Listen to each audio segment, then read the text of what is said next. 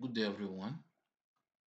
In this video today, I will show you how to save images from Word documents as JPEG. So to do this, let's scroll down. As you can see, here is an image right here, which is on Word document. So to save this image as JPEG, what you have to do is just to right click on the image, as you can see. The next thing for you to do is to click on save as picture. So click on it. So you can give it a name, dog 201 201. So you can then select the location where you want the picture to be saved. I want it to be saved on my desktop. So when done, click on save. So right now this picture has been saved to my desktop.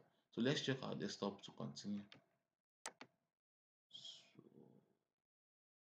okay, as you can see, there's a picture right here, which is dog 201. So let's right click to confirm. Properties.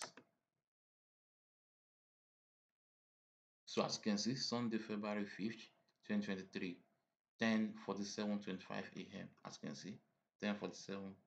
As you can see, 10. As you can see, it has changed to 10:48 right now. So that's how to do this. Hope this video help.